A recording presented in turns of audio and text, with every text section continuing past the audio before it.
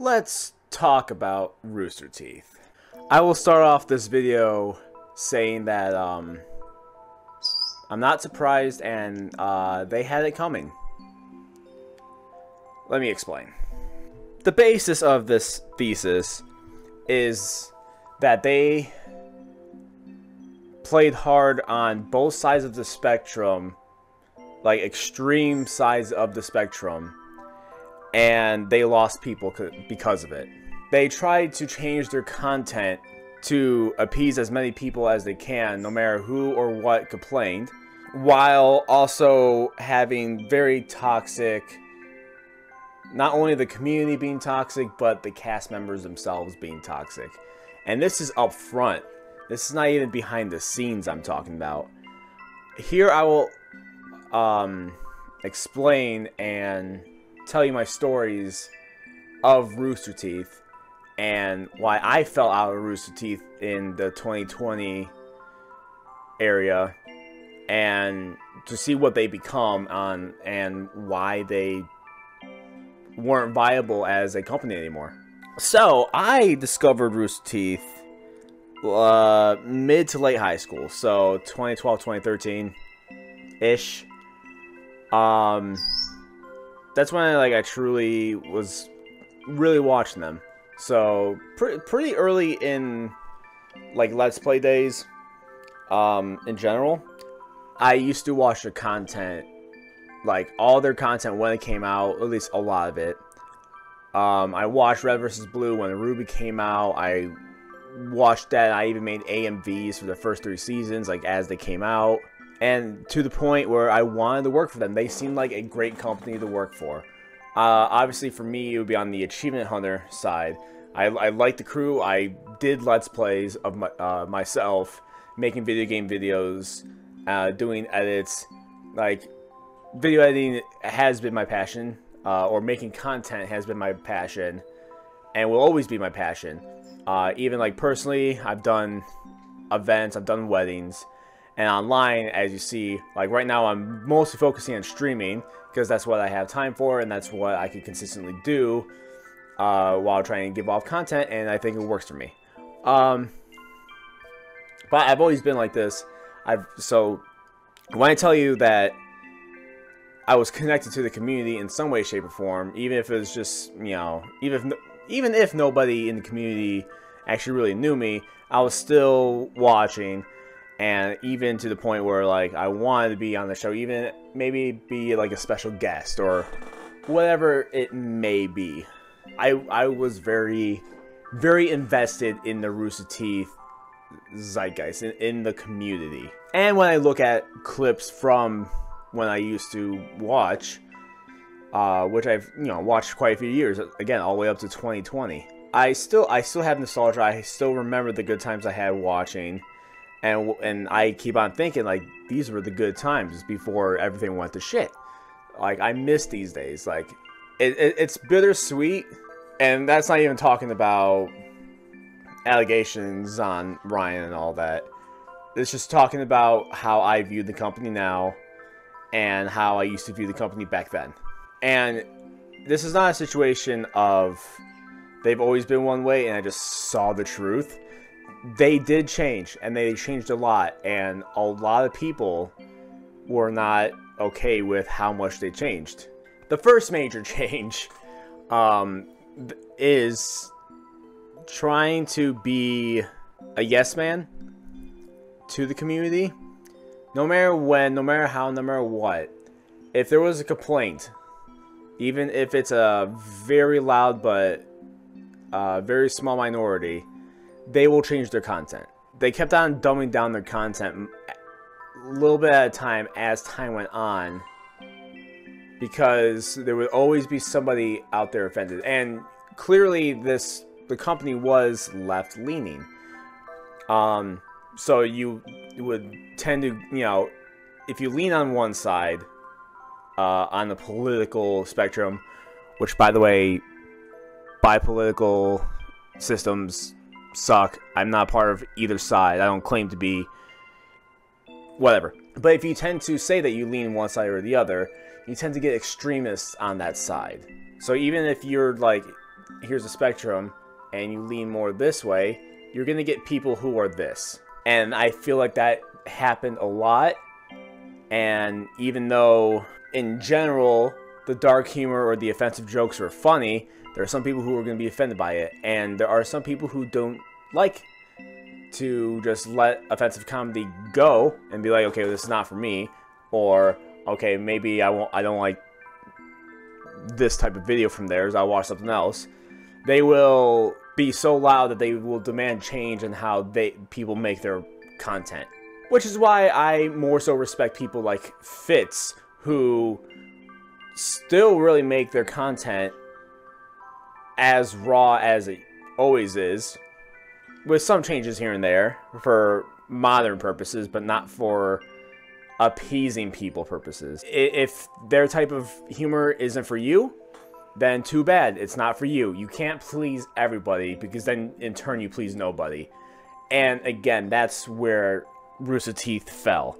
They tried pleasing everybody to the point where they pleased nobody. And now a lot of this is on the Achievement Hunter side, or any improv shows, like any of the podcasts or the game shows like On the Spot, which used to be fantastic. They had to be very careful on how they started making content, because they didn't want to hurt anybody's feelings. Where to the point where all comedy and all nuance was stripped away from any show that they gave off, and as personalities left, they brought in people to be like, instead of being just real people making real entertainment, they brought in personalities that really didn't jive well with the company as well as everybody who worked there prior. Obviously, you still like, I recently checked their account, they still have Gavin, Jeff, Jack, Barbara, Gus. They still got a few people. But a lot of who you know left, and not just a couple people who left because of, you know, not great reasons, but people who just generally didn't want to be with Roosterteeth anymore for one reason or another. And you could tell the tonal shift was happening, and that their content was getting dumbed down. And a lot of people didn't like that. That it started getting dry, it started getting less personality in it, because they tried being too safe. I enjoyed when they didn't care as much about people's feelings. Yes, you want to be a good person, but trying to avoid offensive jokes or dark humor, because you might trigger somebody, but you don't have any other type of humor to really fall back on, where it's just like, ha, situational, look at this thing that just happened, can only carry you so far. And clearly, with this company shutting down, that kind of comedy isn't going to work. On top of the writing of their actual shows, like Red vs. Blue and Ruby, kind of going down the same route, where less and less substance was being thrown into the shows, and it felt formulaic. It felt like it was a lack of passion and trying to be too safe. And Roosterteeth is definitely a company that listened to the fans a little too much when it came to content creation, where their content started losing individuality. They started losing what we watched them for, these personalities, and just tried to satisfy anybody and everybody who commented on everything ever. But that being said, if you were one of the people who disagreed with the masses, either community or cast-wise, you would get castrated by the entirety of the community and a large part of the staff, just because you share a different opinion. Even if it's not a radical opinion, it could be even creative differences, and you will get dragged through the mud. And this is the toxicity I'm talking about. The community is not a good community. I'm not saying everybody within the Roosterteeth community are bad people, and not everybody in Roosterteeth itself are bad. There's definitely people within Roosterteeth that I respect more than others. But they like to think they're good people whenever you try to have a difference of opinion, and it's not even radical, like, The Nazis were right. Nothing psychotic like that, but just having a difference of opinion, even like no matter where it is, will get you attacked by the community and sometimes by the staff. A big thing that did happen with me around the time of me stopped watching, and some people might remember this, might know this, and I haven't really made a video about it. I tried making things good because I was still really liking the part of the community, even though I was falling out of it because of the softening of the content. Was me having an opinion before this happened. I had an opinion on one of the reasons why a show got canceled for a week, and I had an opinion, and it was a pretty tamed opinion. I'm like, I don't agree with it, but you do you. And people are like, what the fuck do you mean you don't agree with them? Are you a dumb piece of shit? Like, whoa, hey, oh, hey, oh, hey. I can't disagree with the reason why they stopped for a week. Like, it's not like I wasn't even insulting anybody. I was just saying like, hey, I don't agree with why you did this, but whatever. Now, I know I am aggressive. I know, especially in comments, I am very aggressive. And I get that. But there are lines that I tend to draw. Now, I get angrier at sometimes than others. I really do. And definitely throughout the years, that is something I've worked on. I am not afraid to call somebody stupid for being stupid. I am not going to apologize for that. But I have gone about it in better ways. Some angrier than others. But I get it. But again, when I just display a simple opinion and I get castrated for it by both the staff and the community, it's not fantastic. But the big thing, the thing that went around some parts of the community and like forums that are connected to Achievement Hunter and Roosterteeth, was the Ryan situation. Now, I was not in the support of Ryan. That's not what we're talking about. If things were true and he's convicted, then that makes sense.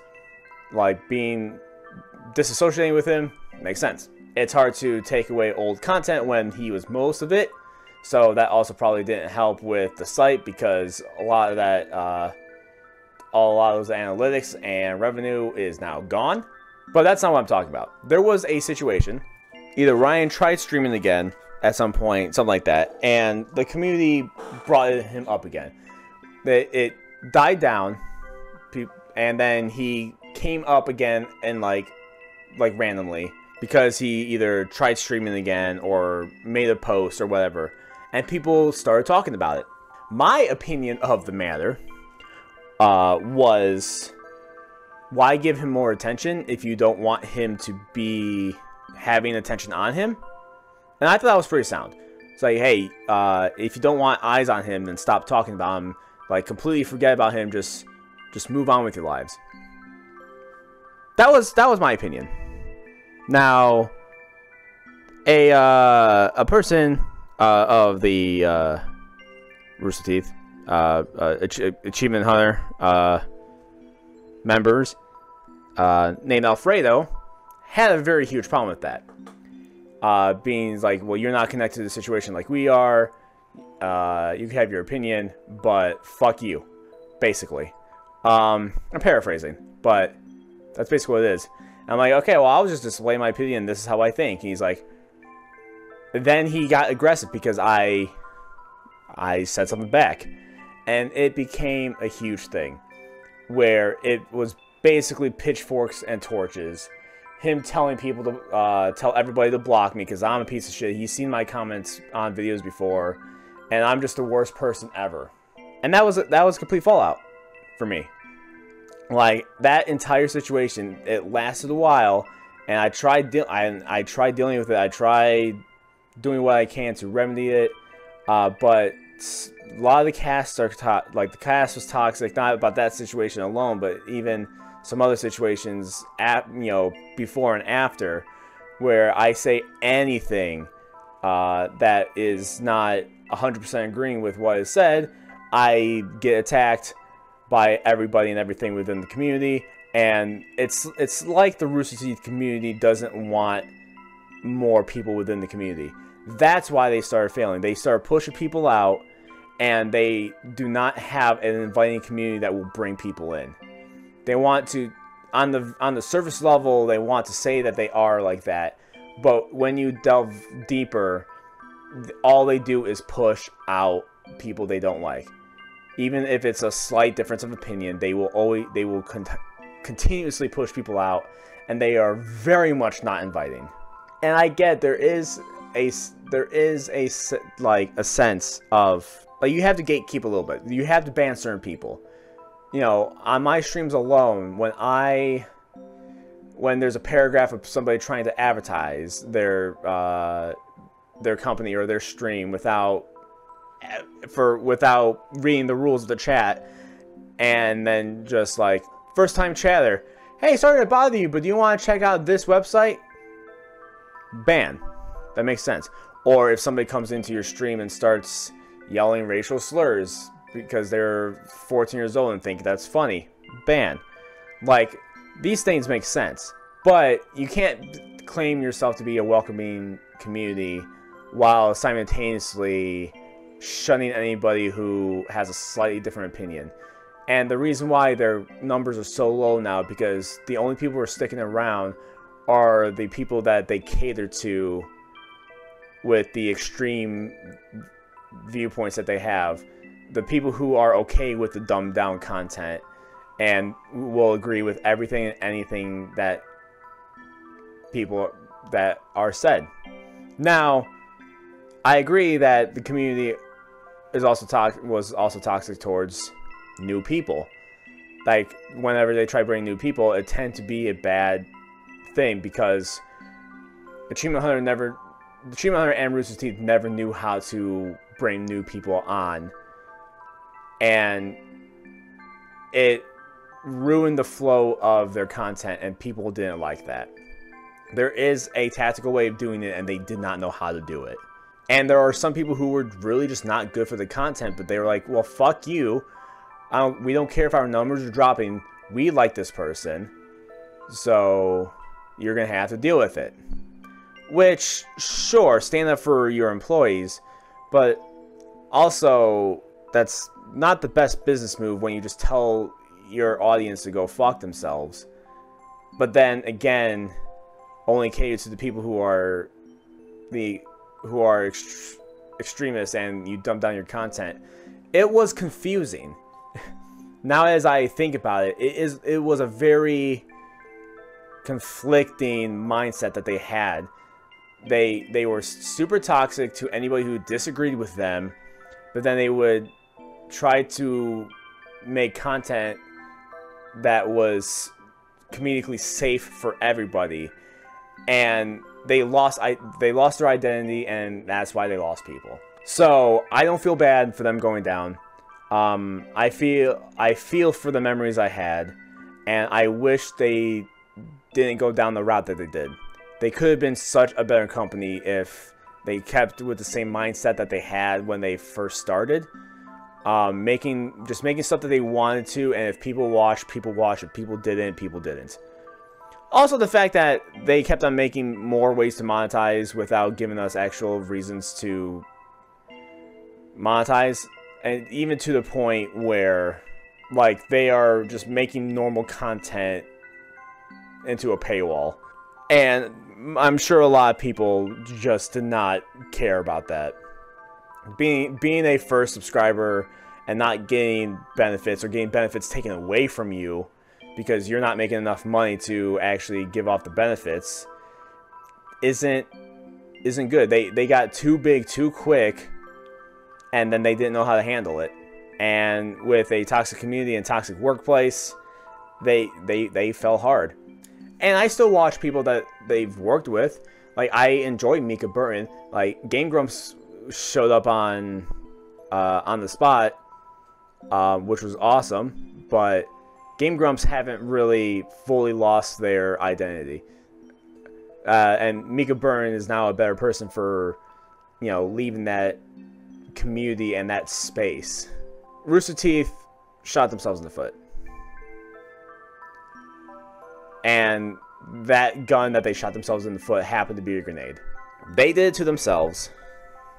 I am just one of many examples of dealing with the community and the backlash that you get from dealing with the cast and crew and dealing with the community itself. They were inconsistent, they're toxic, and they claim to be inclusive when they are extremely exclusive. Also, fucking cow chop, really? Like, I don't even know how they were a thing. And then you kept them on? Gross. Cow chop sucked. Ew.